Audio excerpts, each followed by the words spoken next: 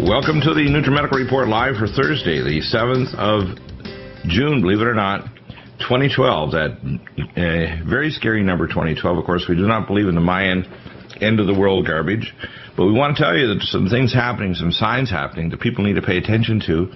And if you're, as I am, a Messianic believer, if you're a believer of any kind and believes in the Bible, or if you're not a Christian, and you just look at the signs that have been showing up, especially the signs have been analyzed in this amazing book by Jonathan Cahn, who's a Messianic pastor, a rabbi in New Jersey, called The Harbinger. And the ancient mystery that holds the secret of America's future.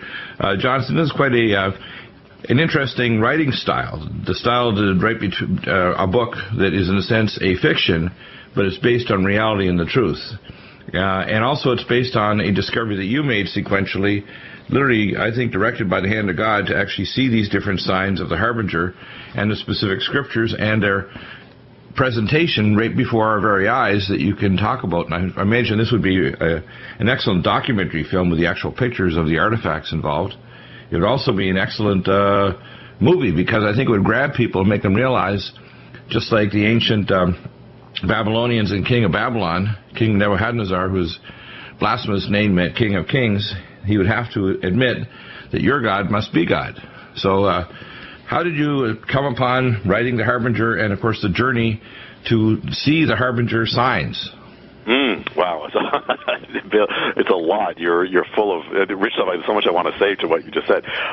Okay, first of all, it began after 9/11. You know, and I'm up here. You know, where the ministry is located, about 20 minutes outside New York City. My wife was actually supposed to be at the World Trade Center that day, and you know, I was praying afterwards, and I was led to a certain section of Isaiah when it records the first warning strike that happened to the ancient nation of Israel before Israel was destroyed. And so I'm led to that. I found out later that David Wilkerson of Times Square Church, he gave a word to his congregation, and he gave it, you know, he said, this is from the Lord, and it turned out to be the same scripture that would become the center of the Harbinger, kind of like the decoder of the Harbinger, the same one. And he's the only one I know who at the same time who got that. And so a little while later, I'm standing at the corner of Ground Zero, and my focus is drawn to a particular object that became the first puzzle piece of an unfolding mystery that kept getting bigger and bigger and bigger until, I mean, just blew me away. And it became the beginning of the Harbinger. And I began, I shared it at the worship center that I lead, the Jerusalem Center here in Wayne. And I shared it, and people were blown away and said, this message got to get out, got to get out. So I was led a little while later to start putting it in written form. So I started writing it down. And then I was led, as as I was writing it, there came the collapse of the economy, and there was a whole nother stream of mysteries behind this thing. And actually, when I first started speaking about the Harbinger, I said some things that later came true. So I started writing it, and as I was just about finished, I was led to change the format. I originally wrote it completely nonfiction, straight out, but then I was led to write it, to get it to as many people as possible. I mean, the Harbinger has a lot of deep mysteries in it, and to get it to as many people as possible, I put it in the form of a narrative. And so it is done through a prophet speaking to another person, revealed with these 9 kind of mysterious seals. Each one has a mystery that's revealed, but the thing is, that's only the framing. That makes it a very easy read. But it is the 90% of it is nonfiction, is the revelation of a prophetic mystery that is affecting everyone in America, everyone listening right now, and everyone's future. Yeah, everybody, not just in America, in the world. Yeah, the template absolutely. The template I like to think of, and people that one of the things that is really lacking in the overall quote Christian church of the 10,000 plus denominations is the idea of the messianic roots, the Hebrew roots, not just Jewish roots, but the Hebrew roots to the Bible and to the 2 houses of Israel. And God's promise, He would take the stick of Joseph or Ephraim and the stick of Judah and put them together again. And He would do it at a time when He would have witnesses come forward at the time of the end that would actually give warnings, a final warning to the world, and then tell them that that warning was conditional on a repentance like Nineveh, but if there was no repentance, the judgment was coming. And that's what we're seeing literally transpiring right now. They should understand, and they should feel in their gut when we have the situation like right now with our two so-called candidates of the Democrat and Republican Party. We're basically in a time like ancient Israel where we're deciding on things that are going to determine not only the future of America, which I call it Ephraimerica. The modern Republic of America is like a bookend of history. The first republic was Israel. The last republic is America. And the republic is the only form of government that's accepted by God, which means you have no king, but your rights don't come from a constitution or from the courts or a justice system. They come from the Creator God that made all of us, of every skin color, of every nation. And what we've done is we've wandered away from that. We've substituted all kinds of horrors and pornography and corruption and evil and warfare of every name, and then the Satanism that's perpetrated through every corporation now in the military and our foreign policy. The perfect example is the current occupant of the White House. And he says one thing and does the exact opposite. So he's fooled a lot of people in the last election. We have a time of great judgment about to come on the world, and the Harbinger is a perfect example of God's love for us to warn us that judgment's coming.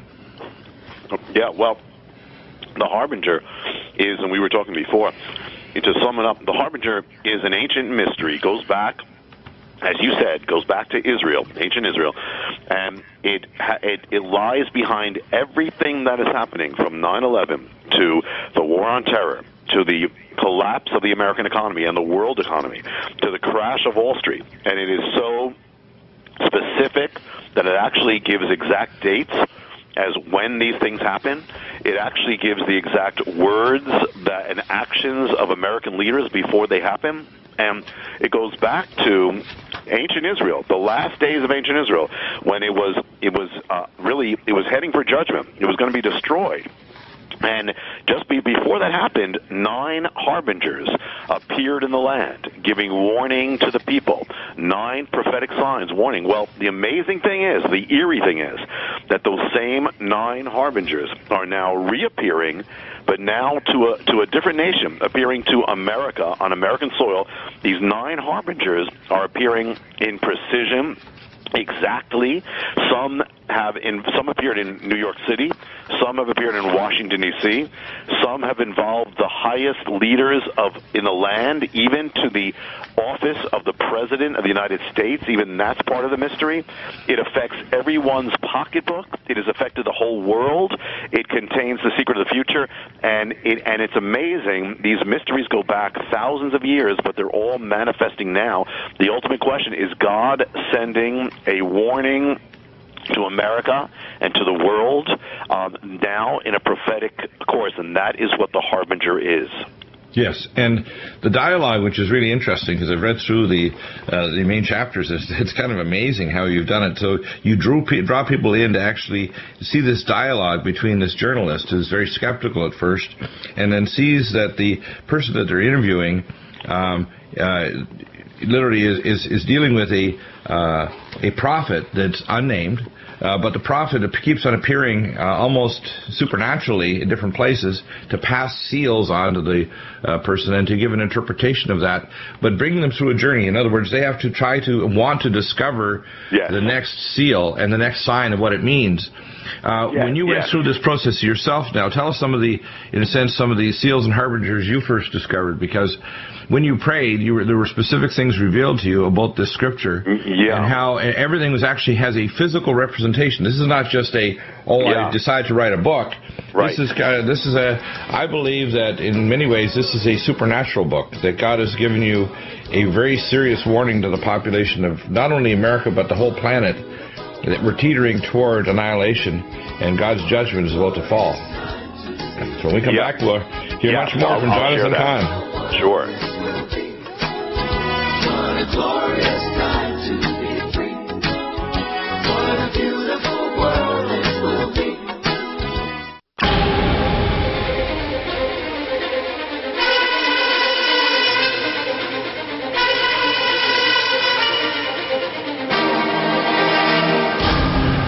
Welcome back, and we have Jonathan Cahn. The book is called The Harbinger, and of course it's a New York best New York Times bestseller list. I'm so excited about this because it's very rare that we have someone that's not only speaking what I call geopolitical or historical truths, but what I call spirit words. And that's what God is speaking through. And sometimes as you read through the book, which is written in an amazing way so that you can plow through it and get into deeper things without necessarily, going through all kinds of cross-index books and get into deep eschatology. The scripture, though, is very, very plain, and the signs are so clear, no one can dispute once they read this book that America has not been given a final warning. Yeah. So tell us your walk in this, and how did you actually get to writing this? I'm sorry, was it? How did you get to this writing this amazing... It was, thanks. It began, at ground zero itself. When I'm standing there and I'm pondering stuff, and I see this first sign, and it leads me to a particular scripture, which is Isaiah 9:10. And the thing is that, and here's the setup to understand the mystery of the harbingers. The setup is it's the last days of ancient Israel. They have known God, but they turned from God. They have offered up their children on altars to God. They've gotten into sexual immorality. They have shake their fist at God. God sends them warning prophets. Finally, He allows something to happen. It's the first absolute sign of coming judgment, and it's a pattern in the Bible. And that first sign is an initial breach of the nation's hedge of protection. There's an attack that's allowed on the land. God allows it. It's temporary.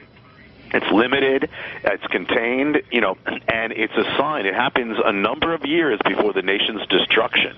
So it's a kind of a taste of what's going to come if the nation doesn't turn back. It's a shaking, a wake-up call. And so He allows this enemy to make a strike in the land. And then the strike is over, and then there's a grace period where the nation hangs in the balance. Well, the thing is, Israel didn't repent. They didn't turn back to God. They shook their fist at God. And instead of repenting, instead of coming back to Him, they made a vow. And the vow is recorded in the prophet Isaiah chapter 9, verse 10, Isaiah 9:10, which is the key to uncode the harbingers of the book. And that's where it begins. And they say to God, they say the bricks have fallen in this attack, but we will rebuild with hewn stone. The sycamores have been cut down, but we will plant cedars in their place. And what they're saying is, God, you're not going to humble us. We're not going to come back to you. In fact, we're going to come out against you and defy you, and even more strongly than before. The bricks have fallen, but we're going to rebuild with strong stones.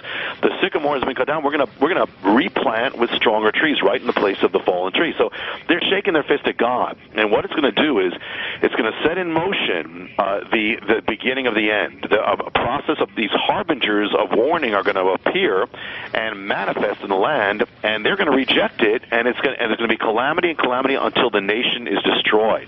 And so what does it have to do with America? Well, America is now the nation that has known God, that has turned away from God, that has done the same exact thing, has offered up its children in abortion, and has embraced sexual immorality. It has shaken its fist at God, chosen other gods, and now what happens? The first harbinger is the breach, is the nation's hedge of protection is breached.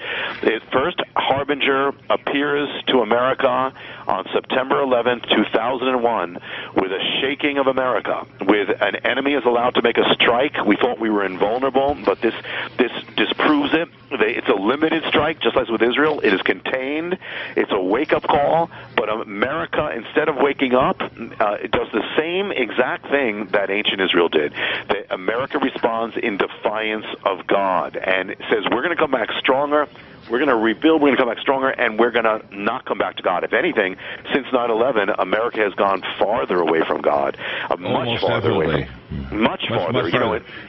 Yeah. Even when we had previous George W. Bush, he claimed to be pro-life, but very little pro-life things really transpired during his presidency. Now, under Obama, we not only have massive increases in funding of abortion, right up to normal delivery, but we also have funding of foreign abortion.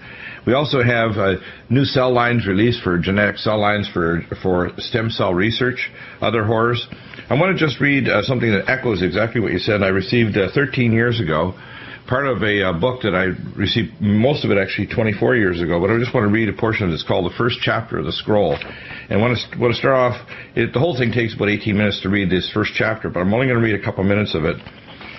The first paragraph is the words of William, son of William, in the line of Aaron, who was among the physicians of Colorado, which he saw concerning America in the days of Clinton, President of America, 2 years before the year 2000.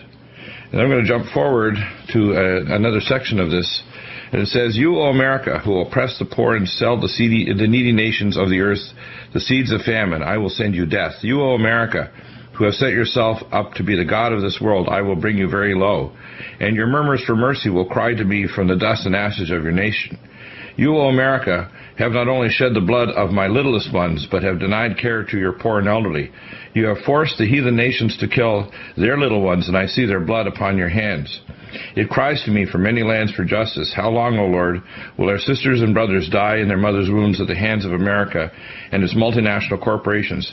Have I not declared that you must not make any of your children to walk through the fire for Moloch and Baal? But you did." And then I'll go to the last two paragraphs. "Weep, you nations afar off. Woe, woe, woe. Great was the daughter of Babylon.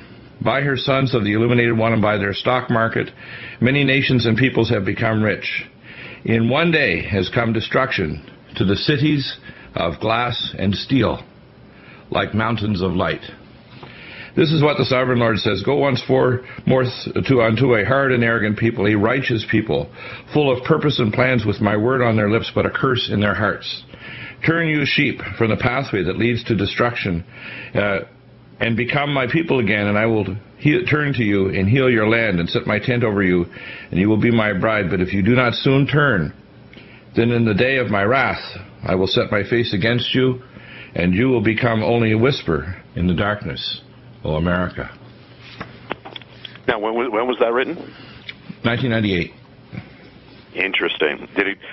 Interesting. Well, here that again is like pointing to 9/11. And Yeah, exactly. And to see what God's showing is He's literally giving from multiple witnesses a time for repentance, because you see, the New World Order, which is a global satanic order, can't occur with a godly nation. The only nation that was founded under God in the modern era, a republic, not a democracy, which is a mob rule, is America.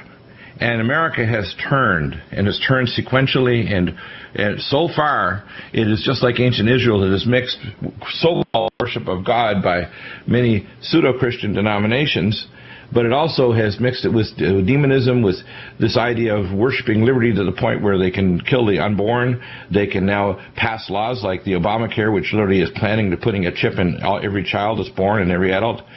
I mean, I can give you the page number and everything reading the Obamacare Act. And the idea of death panels, and even if you have private insurance, if you're 75, you're submitted to a panel where they can decide that you do not get a clip of an aneurysm in your head or a cabbage or chemotherapy or anything. This is the kind of nation we have now, the most powerful nation in history that decides to kill the unborn and the elderly. This is the judgment that's coming. Back in a moment with Jonathan Cahn, The Harbinger. Amazing book.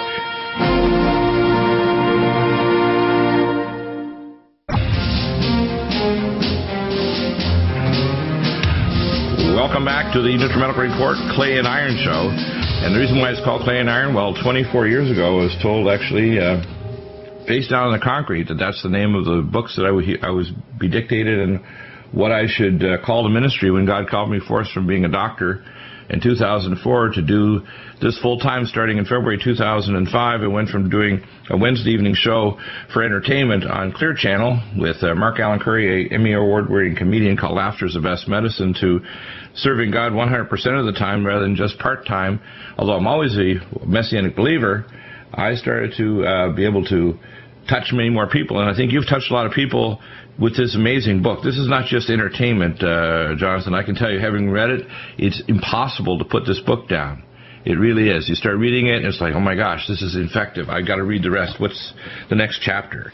And that's probably why it's caught on so much. I'm sure when you have people to start to read it, it rings something in their spirit that makes them feel almost like a joy, but it's almost like the scroll that I've just read, a sort of small section of the small scroll, which basically is sweet in your mouth because you know God's in it, but it also turns your stomach sour because you know there's a judgment coming, because we don't see repentance. I don't see repentance on the part of the church itself, the overall church, although there's many repentant people.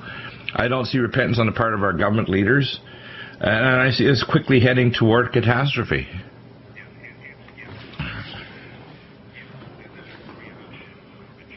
Is generally, I mean, it's exactly that. It's that mix. On one hand, it's a scary thing because it's a wake-up call. It's talking about what's going to happen, and it's giving the exact signs that are happening now. On the other hand, because it is doing that, it's like the unfolding of a mystery, which is people find fascinating. And so that hey, God is in everything, and God is in control. That's some people actually have a security that God is in all these things. I mean, amazingly so. And I think that is one of the reasons that it's caught on. I didn't, Bill, I've never written a book before, so I didn't expect that it would become that the first week it would become a New York Times bestseller, and it's been ever since, So it's been amazing, except that I didn't expect it to happen that quickly, but I did believe, I had no question that this was the Lord's word. I don't take credit for it. It just came, and so I did know it would go forth, but I didn't expect it to happen this quickly. And basically when I went to the computer to type this up, it just flowed as if the book was already written. That's how. I mean, I was just almost like a third party, just watching it. It just went right. Well, I'm sure right that's through. like the ancient prophets. Whether it was Amos, it was as you say, the fig harvester, or Habakkuk, who was a cook, or some of the others. There were some that were illustrious and some not so illustrious. People like Jeremiah, who was always considered an outcast. Even among the prophets of the day, and always being treated by even other people that call themselves prophets, like Hananiah. That's why I like to use the analogy of we have a series of false prophets now sitting either in the White House or trying to become candidates for it. Like the one who thinks that he's a fulfillment of the White Horse prophecy, Mitt Romney, who believes that Joseph Smith's prophecy is going to be fulfilled in him.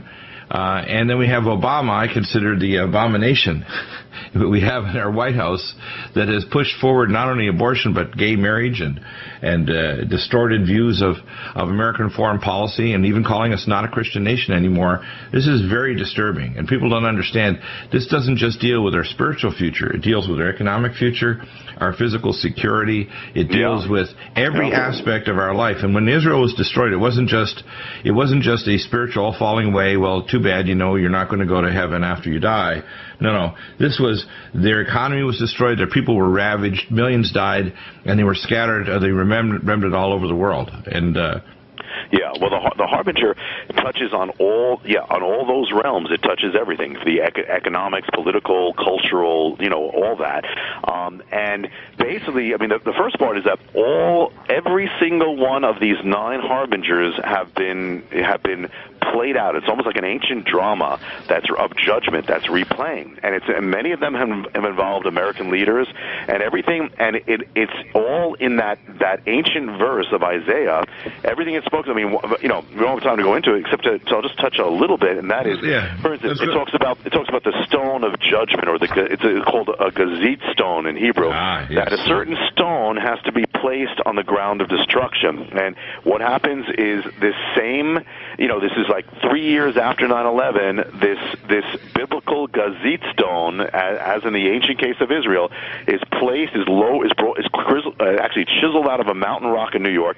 It's brought down to New York City, brought down to ground zero, laid on the pavement where the bricks had fallen. They have a ceremony around the stone. American leaders actually vowing vows of defiance, just like it happened in ancient Israel, and they have no idea what they're doing. And then, it talks about, in the ancient scripture, talks about that sycamore tree has to be struck down. It says the sycamores have fallen. Somehow 9/11, the strike would have to be linked to the striking down of a sycamore tree. It's a sign of national judgment. It's a sign of the coming uprooting of a nation.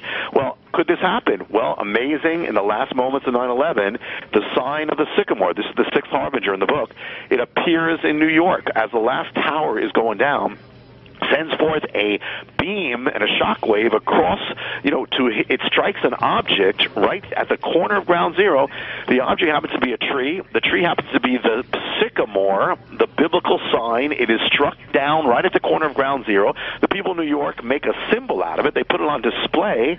They call it the sycamore of ground zero. They have no idea what they're doing, and nobody's trying to put these harbingers together. They're just happening. I mean, each one, the next thing it says, says that, I'll just tell you this. The actual vowing of the ancient words that brought, there's a vow that brought judgment on Israel. It's the vow that where they said the bricks have fallen, but we'll rebuild, the sycamore struck down. And the leaders of ancient Israel actually publicly declared this vow. It brought judgment on the land. So this is ominous if this ever happened in America, but this is the ninth harbinger and the eighth harbinger. What happens is, on the day after 9/11, America gathers on Capitol Hill. The government's going to make a response, a proclamation to 9/11. So it's very significant. One man is chosen to make that declaration, and that man is to speak for America. He's the Senate Majority Leader, represents the Senate. Senate represents the states represent the nation. The guy is representing America. He goes up to the podium, and all the Congress is gathered before him day after 9/11, and out of his mouth, at the end of his speech, as he reaches the crescendo, out of his mouth, he actually utters the ancient vow of judgment from ancient Israel that led to their destruction right after the strike happened in their land. He utters it on the day after 9/11. Tom Daschle says, the bricks have fallen. He says, there's a word from Isaiah, speaks to all of us. The bricks have fallen, but we will rebuild with you. The tree has fallen, but we will plant cedars. And so he actually utters the ancient vow, and nobody realizes at the time what he's doing. He doesn't even realize what he's doing, as you mentioned. He doesn't know what he's saying. This is prophetic. I mean, he doesn't know there's he speaks of a tree. He doesn't know there's an actual tree that was struck down. He speaks of the stone the gazette stone is going to go up. He doesn't know what's going to happen. It's going to be fulfilled. He says, this is what we will do. This is what America is going to do. And what's he saying? He's saying America is going to do Isaiah 9:10. It's exactly what he's referring to. It means that our policy is going to be that of ancient Israel, which brought judgment. So it's ominous and it's amazing, and nobody realizes they don't realize. Nobody's trying to put it together. It just happens. These are signs of what's coming. Yeah, and not only that, these things actually had fulfillment. And I think you talked about this, that the gazette stone was actually placed in the One World Plaza, which is a replacement of the two towers. People need to know that in front of the Temple of Solomon, he had two brass towers, and it said on each tower, it says Jashin Boaz, and of course in Hebrew that means he shall restore in strength. And the falling of the two towers is a very ancient Masonic sign. It means the restoring in strength, and believe it or not, what they call it was the One World Plaza. One World Plaza. Does that sound like a globalism? Does it sound like godly? No. And right in the foyer of this new One World Plaza is none other than the gazette stone with Isaiah 9:10 on it. It all began with that stone. Unbelievable, isn't it? But it's there. Amazing. And people say, I want to go to New York City and see it. I think you have it. You should actually do a video of this. But I mean, it's just unbelievable that all these things actually happen. And God led you to put all this together in a way that people can understand it. That's amazing. Back in a moment, Jonathan Cahn, the Harbinger. Back.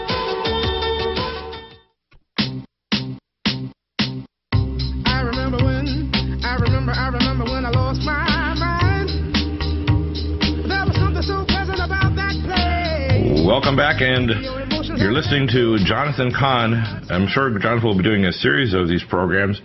Jonathan, I just want to ask you're a Messianic rabbi, which would be the best title rather than just pastor. You're a pastor rabbi. Yeah, I'm called all that. Now, there's two houses in the house of Israel. House of Ephraim and Joseph is called one, which is considered the northern tribes, and the house of Judah and the half tribe of Benjamin, which means the half tribe of Benjamin, to build up the house of, which is what its title means. I would imagine that you have Jewish background. Is that right? Yeah. I'm completely Jewish, of Jewish blood, born of the tribe of Levi, and I'm a descendant of Aaron. Very good, very good. And of course, you know that I have a Kohanic line on my mother's side as well. Although I probably wouldn't qualify by Israeli standards to be considered a Cohen by their standards, even though my family have passed down the written documents right from Moses right on down. For my great uncle actually had the documents 25 years ago. They're older than the oldest living Bible. So They were actually Lebanese believers that were converted in the first century. The thing is that we're really seeing the preparation for America. And right now, this election, the 2012 election, is not so much about the Mayan prophecy. It's about God unveiling a final time for repentance. And these harbingers that God sent you through, I believe, are a time not just for America to repent. If you're in Australia, New Zealand, if you're in India, even if you're quote, other religions and you think you've got the way. The thing is, the early church was called the way. It wasn't a new church. Christianity is not really something new from real Judaism and real Hebrewism. It is just an extension or a revelation of it. That's why Jesus said, I did not come to abolish these scriptures or these truths. I came to fulfill them. Yeshua HaMashiach, the Father in the flesh, and that's one of the things that people don't realize. It's a continuum. It's not a new thing. It's a revelation of what has always been there. Well, it's not a new religion. It's not a new faith. It's not a new God. It's the same God, same faith. But there's a new covenant, and that is, Messiah has come. It's a new. Exactly. You could say dispensation, however you want to call it. It's a new. It is the manifesting of everything that the Hebrew Scriptures were speaking about. So they all come together. It is the revelation, the manifestation of the promises of the Scriptures of Israel, and Jesus has to be for the Jewish people as well as for everybody, or else he can't be for anybody. He's the Messiah. Exactly. That's the point. Is the modern state called Israel should really be called the modern state of Judah, because God will not really call it Israel, which takes its entire Abrahamic borders, until it becomes truly for all 12 tribes, not just those who are blood descendants, but those who are grafted in, become believers in the Most High God.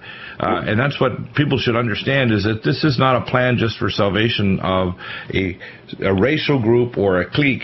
It's a salvation for, as Joseph's prophecy was, the coat of many colors, I believe, was a prophecy that God would, like in the outer temple, the outer court, he would bring in the peoples of every skin, color, nation, and language and tongue, and bring them into his fold.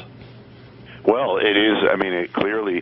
Yeah. The salvation and God is both universal and specific. He's universal because he's the truth and he's for everyone, Jew and Gentile, every single one. And he is also the God of Israel. So he is specific. Specific land, specific people, specific promise, and yet it's to everybody equally at the same time. He's called the. In Hebrew, Messiah is called the.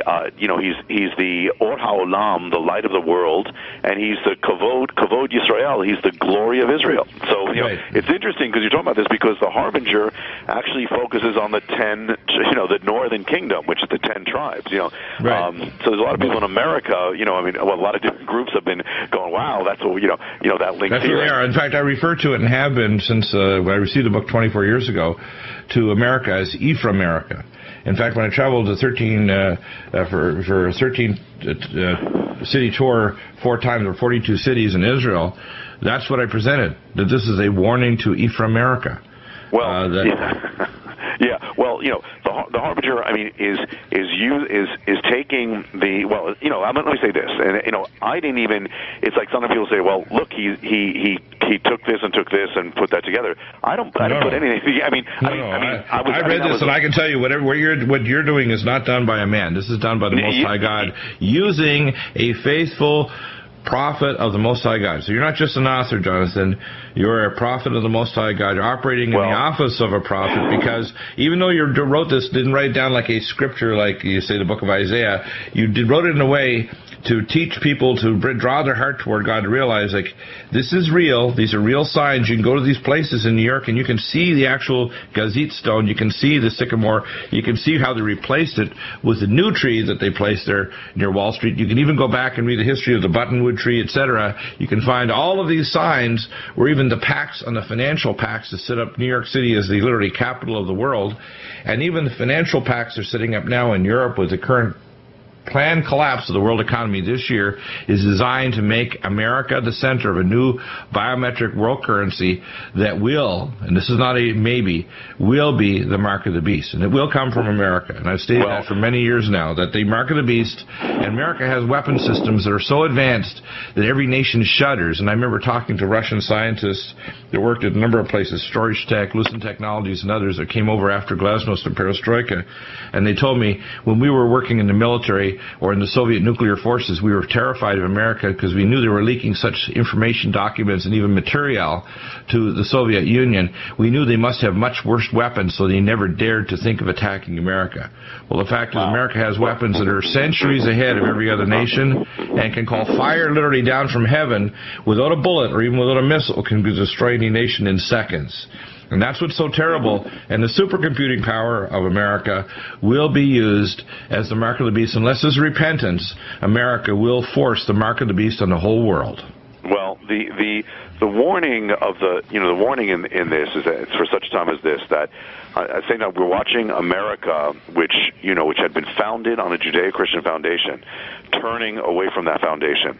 And the Bible says, that if you turn away from God, the blessings we've known have been, it says righteousness exalts a nation, sin is reproach to any people. So we are watching these things at the same time fall. And the Harbinger is a warning. I mean, there are, it's a warning for such a time as this, and it affects, there's some things that we can't get into now on this program, but right now. But the thing is that it has such things as, there's an ancient mystery that actually determined the very day of the crash of Wall Street. I mean, it's exact. There's not only the crash in 2008. The day of the crash, you mean in 2008, you mean the day of the crash? 2008, and the other greatest crash in 2001, the exact day of that. It goes back to the sands of Sinai. I mean, it's amazing. There's a mystery that is hidden in the foundation of America. There's a prophetic word that was spoken on America's first day as a nation that's coming true now, and it links up, it pinpoints the place. It's a mystery behind ground zero. I mean, that actually links up also with a mystery from Solomon. I mean, it's amazing stuff, and this is not, as you mentioned before, you're alluding to it, it's not a matter of, hey, I feel this and this is my opinion. These are exact things. You said you can go to New York. You said a few times this could be a documentary. Well, just to tell you, Bill, I don't know if you know WorldNet Daily on the web, but they made a documentary of it. It's called the Isaiah 9:10 Judgment. I mean, the book is the Harbinger, but the documentary is the Isaiah 9:10 Judgment, and they did it for that reason, that you can actually see all these things, everywhere. I mean, so it's amazing. And actually, that documentary became they told me it became the #1 faith video in America. So that's spreading too. I mean, both things are spreading, and I believe it's spreading because it's a crucial time now, and that this is the time for the word to get out. America is at a crucial time. We're hanging in the balance, and here we are, His people. We have to be the lights. Exactly. God gave me 2 books to release 13 years ago with the Prophecy Club. Of the 2, the Lord told me that even though it wouldn't be as popular, it was more important. It was called Abortion to Armageddon. And the taking of the unborn, the using of cell lines from embryos, the abomination of putting our children to the fires of Moloch and Baal. God said it's like sticking the Creator God in the eye with a needle. That's what He said to me. So what we need to understand is that when we see both candidates for president who are not truly pro-life, in any way, shape, or form, we're in major trouble. We're in trouble. Now, Bill, would I tell people how they can get the book? Absolutely. You can get the Harbinger everywhere where books are sold, from Amazon to Walmart, CBD, everywhere. And you can get the Isaiah 9:10 video on Amazon.com. Okay, that's the main stuff. We need to get you back on soon for regular programs. This has been high energy. Hopefully, it has changed your perspective. Hopefully, it has stirred your spirit to not only taste the sweetness of that scroll, but maybe turn your stomach sour. May it put your face down with sackcloth and ashes before the Most High God, because judgment is coming to America and our world.